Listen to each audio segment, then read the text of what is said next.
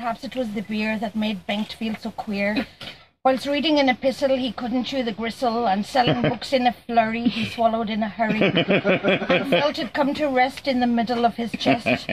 Gut, what have I done? I've ruined all my fun, and now I feel so sick, I'll need the Heimlich.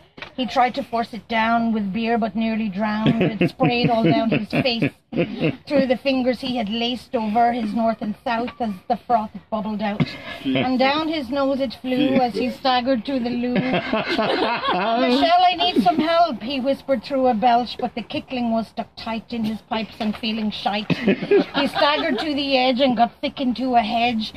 Swing him by the ankle, said Michelle, rubbing her cankles, and as she counted cash, she summoned poor Tomash to take off at a dash behind the choking poet, who, although he didn't know it, was bound for Akershow town to push that Kyckling down, or pull it out and let him shout for beer and fags and crack, and let him hurry back, because although he's always pissed, he has very much been missed.